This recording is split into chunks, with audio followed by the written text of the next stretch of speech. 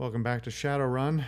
We're down in the bar, just talking to Lucky Strike. I don't think we've finished this. Oh.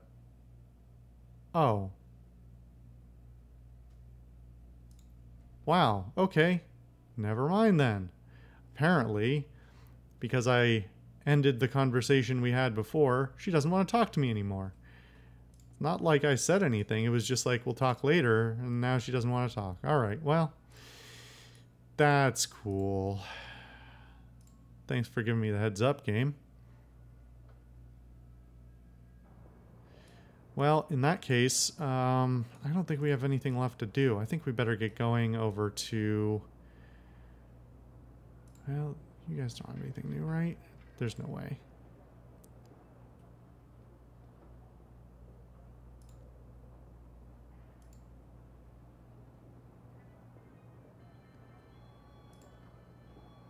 I think that's done. All right, let's go down to the U-Bahn station, and I think we're just gonna get going to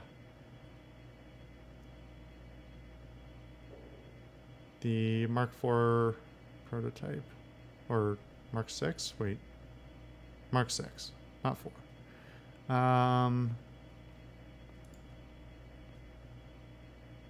Well, yeah, I know I'm gonna keep saying it, but I still don't understand why why anyone would take the mercenaries. It just seems wasteful and disjointed from the typical narrative. Yeah, I don't feel the need to bring Iger.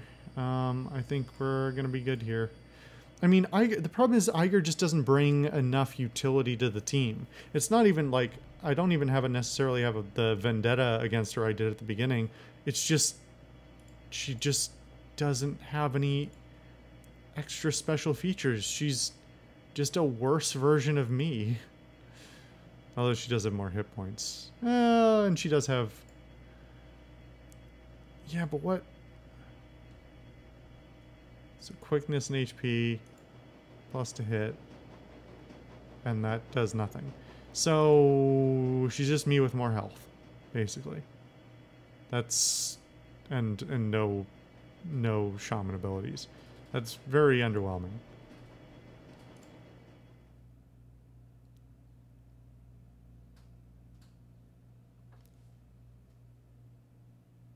Mark 6.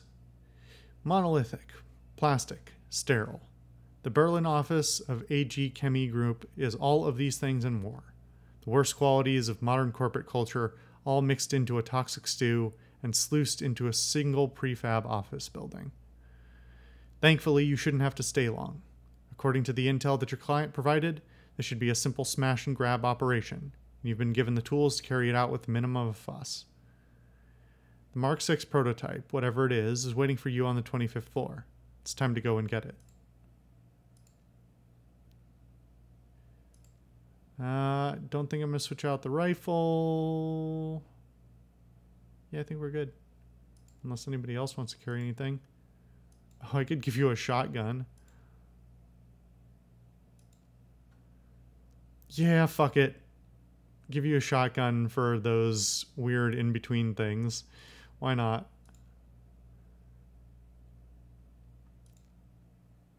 That amuses me.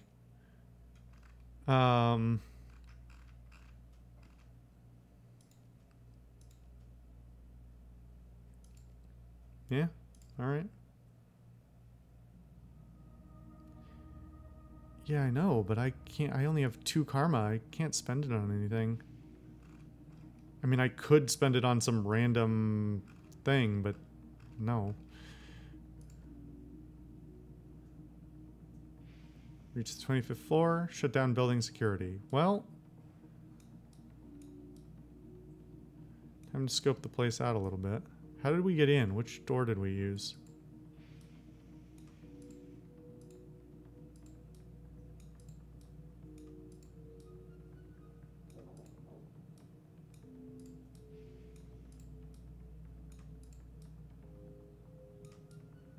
Alright. Random corridor. Shipping crates. These crates have been sealed. The only visible markings are Project Atlas. Send this to your stash. Should probably start remembering to leave a slot open, but 6 of one, half dozen of the other. Ultimately, I'd still be carrying 4 healing packs. All right. After a few minutes of sifting through cables, you find a diagnostic connector with the right input to fit the little black box that Herr Schmidt gave you. Plug in the little black box. The connector slips into the box with a satisfying click. A tiny red light set into the box's lid begins flashing. After a few seconds, it turns solid yellow and then finally shifts to green. At that instant, all of the lights in the garage turn off. A few seconds later, the emergency lighting kicks in. If what Schmidt told you was true, you've just killed the main power for most of the building. In theory, the box is also that was weird. I had a hard time reading that for a second. The box has also circumvented the security cameras on the building's upper floors. You should be able to intercept the camera feeds by tapping into an elevator console on the 24th floor. Handy little thing. All right, team, let's go.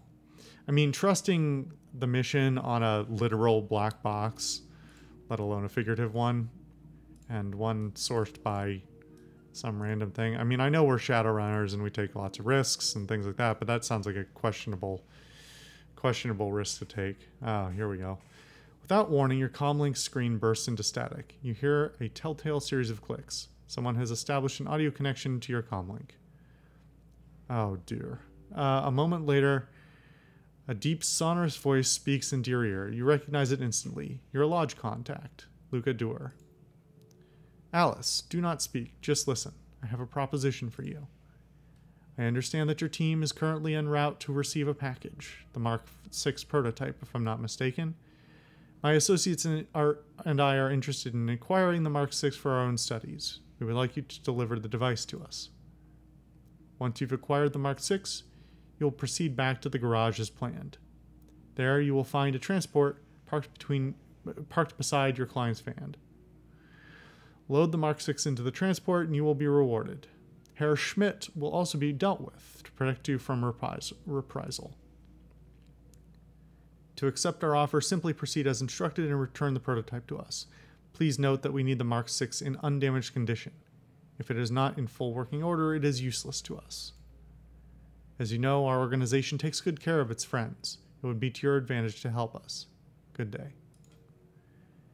The line goes dead with a click. A moment later, the sound of your teammates' calm chatter floods back into your ears. I am kind of curious what they have to say about it. I've already more or less decided not to go with it unless the game gives me a really good narrative reason to check it out. Hey, hold up a second. Let's stop short. What's going on, Chief?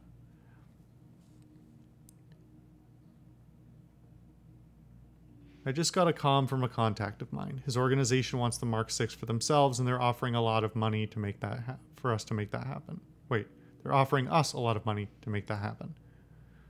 This contact of yours, boss, we talking about who I think we're talking about? That depends on who you think we're talking about. The organization that we discussed a little while back, the big scary one, the one that I told you not to take money from. Yeah, that's who we're talking about.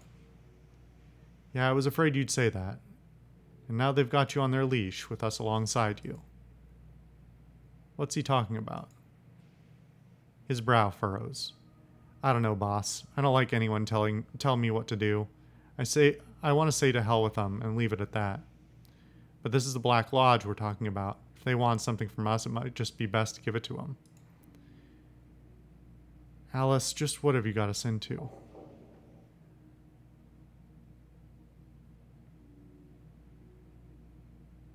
It's a long story. Just trust me. I'll get us through this. I'll back you, Chief, no matter what you choose to do, but I, for one, hope that you take the offer. We still have a dragon to deal with. We need resources more than we need Herr Schmidt to like us. And if this contact of yours has access to those resources, well, you do the math. He shrugs.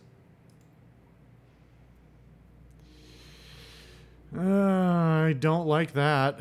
I sort of wish they would speak up more about it. They do give their opinions, but they're not particularly strong. I suppose that's trying not to make you lean one way or the other.